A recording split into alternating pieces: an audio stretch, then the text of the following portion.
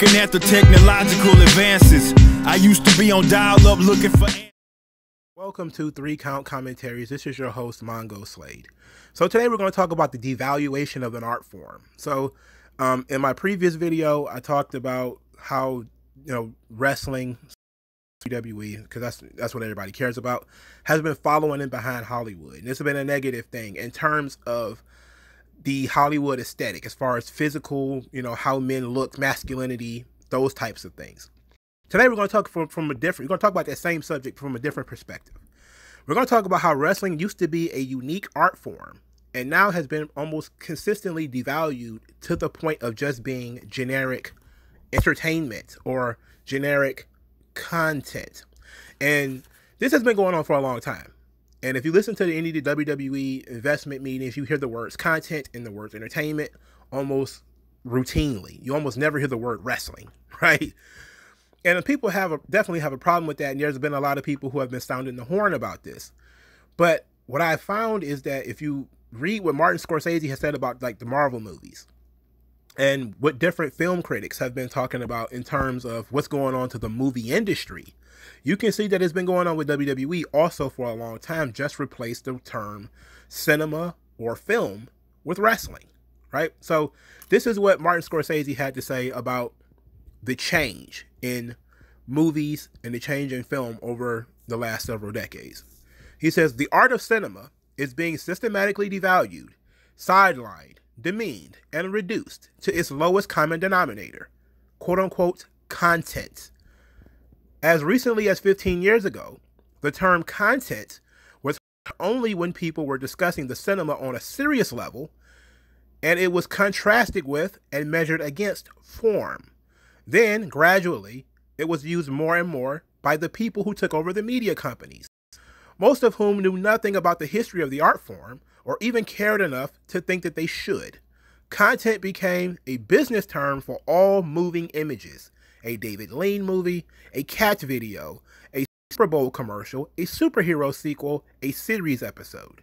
It was linked, of course, not to the theatrical experience, but to home viewing on the streaming platforms that have come to overtake the movie-going experience, just as Amazon overtook physical stores. So he's talking about the viewing experience, right? That cinema is all about the viewing experience.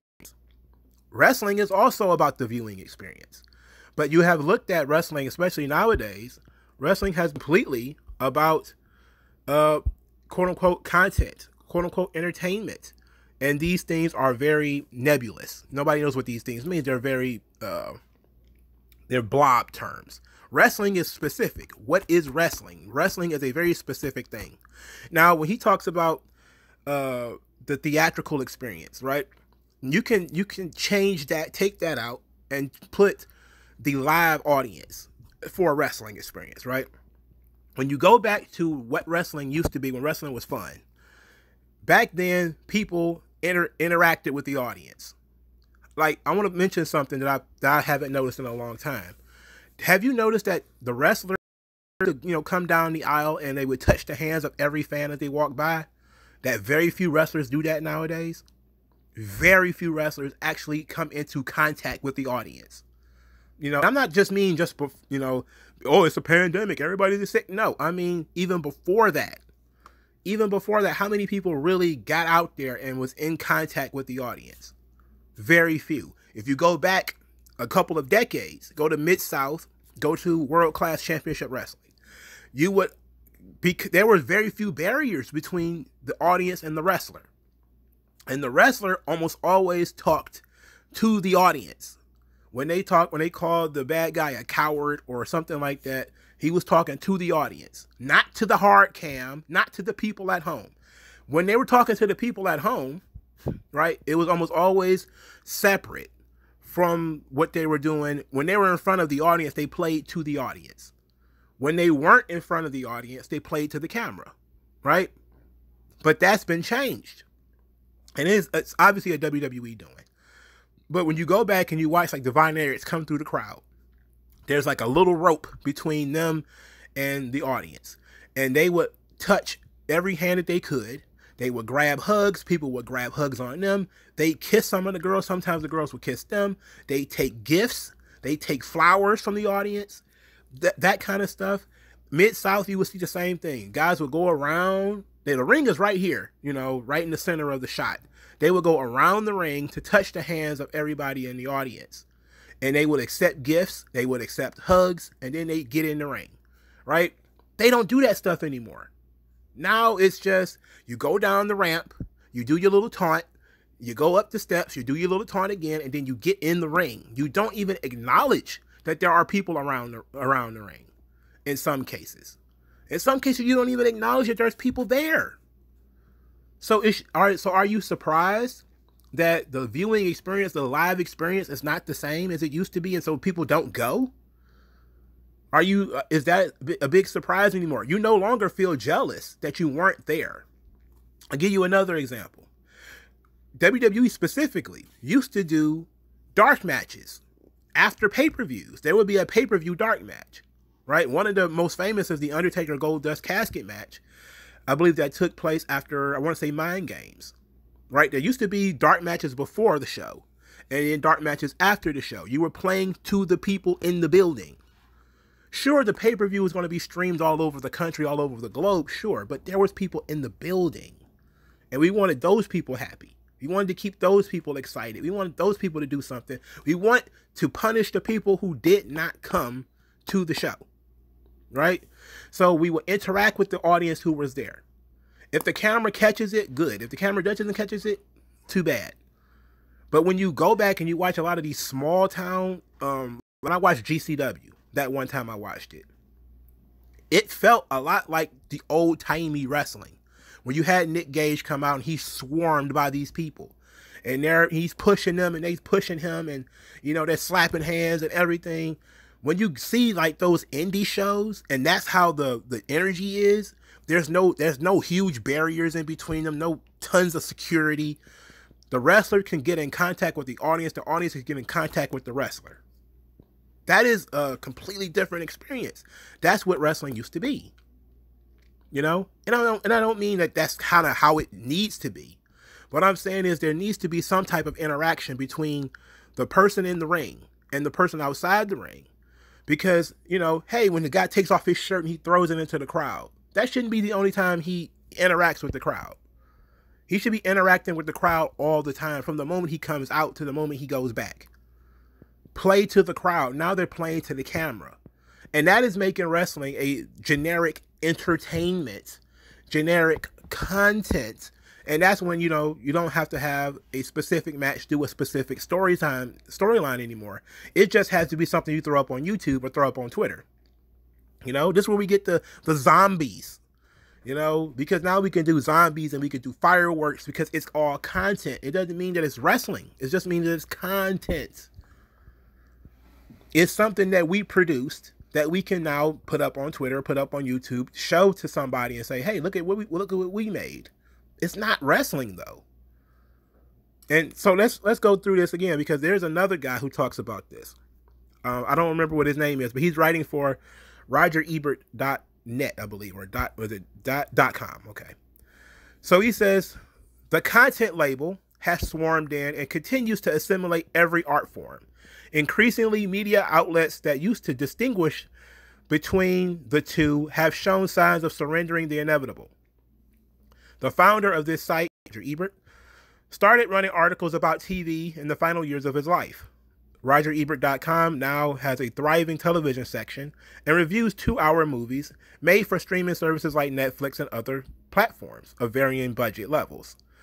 My other regular outlet, the New York Magazine, and its arts website, Vulture, brokered a peace agreement between the TV and film sections, which were having miniature turf wars who should review movies that went directly to TV and streaming platforms, as well as epic nonfiction, like OJ's Made in America, that were financed as TV programs, but tried to game the system to get film awards by screening in their entirety in a handful of cinemas.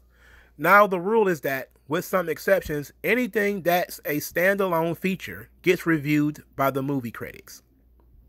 See, that's very interesting. They're not making a distinction between TV and film anymore. And the channel that I was looking at, they were talking about how, the bleed over between movies and TV is becoming so much the same. And the Marvel movies became sort of patient zero. Because like a TV show, you would get a hour-and-a-half movie, and then you would have to wait for the next movie in order to get the finish of the story, right? You would get a complete story within Iron Man or whatever, right? But it's not over. Once, the end on Iron Man, there's still more. Because now it's Captain America, and then it's Iron Man again, and then it's this, and then it's that, and then it's this, and then it's that. It's building a TV universe, a shared universe that is now mass producing, not trying to push an art form. And when you look at WWE, it does the exact same thing.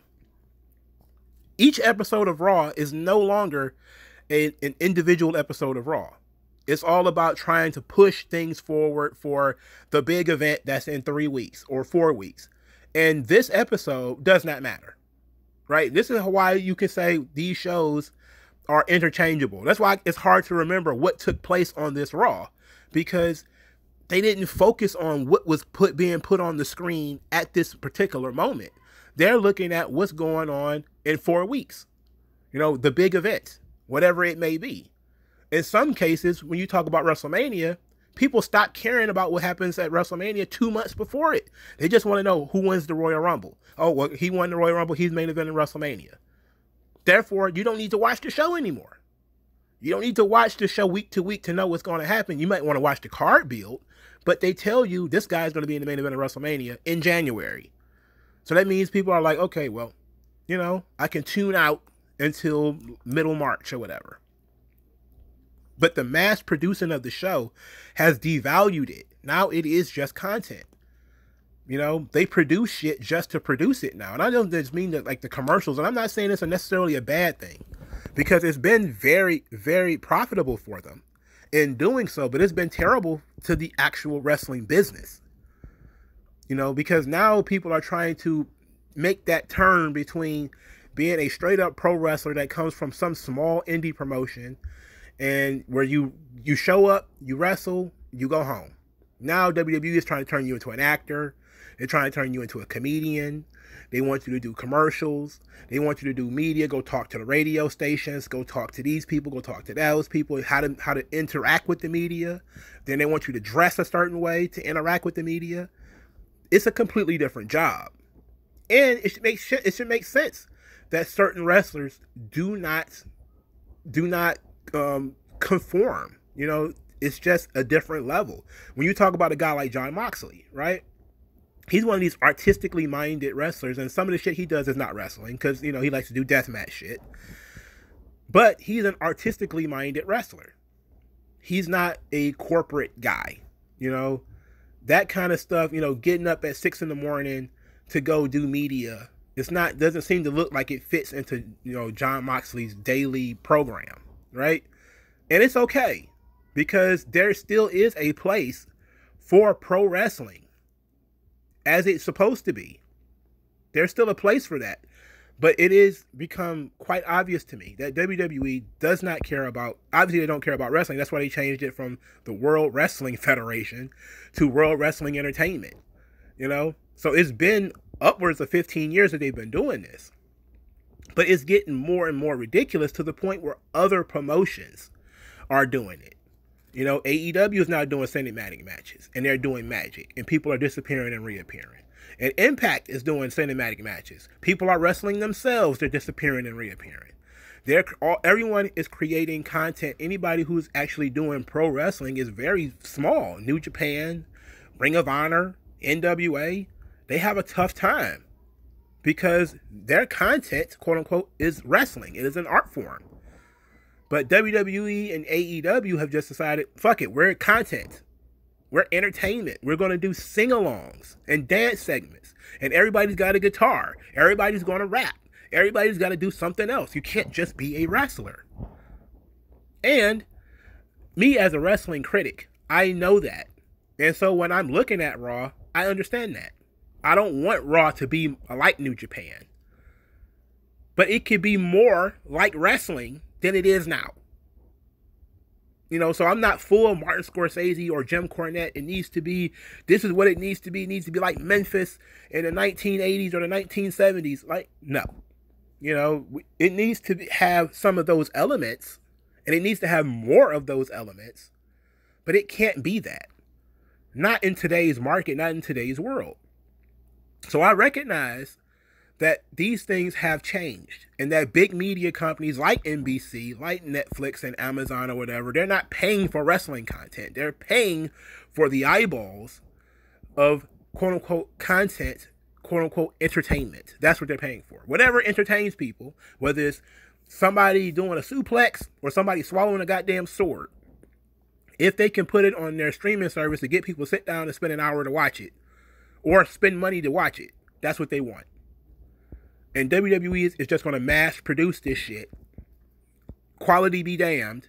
Constantly thinking of the future and not of the art form. Right? Their bottom line. Not of whether the art form is being best served in this way. And that's something to think about. Because that's WWE following Hollywood. Part 2. Thank you guys, and I'll talk to you guys later. Old non-aggression. Once that lesson sets in, you'll see a session where you got an affection for no progression, regression. The best don't